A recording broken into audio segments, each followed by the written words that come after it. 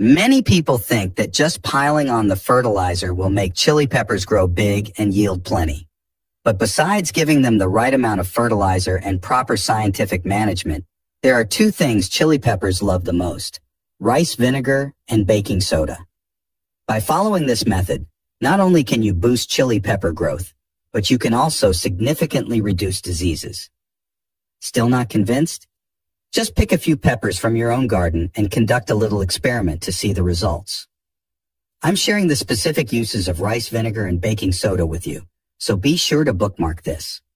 First, before the peppers start flowering, spray them with a mixture of 30 ml of rice vinegar per 30 pounds of water every 10 days twice in a row.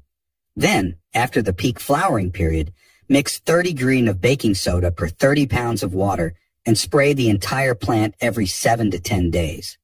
Not only will this help your peppers grow well, but it will also prevent various diseases on the peppers, resulting in even prettier peppers. Got it? If you found this tip helpful, don't forget to subscribe.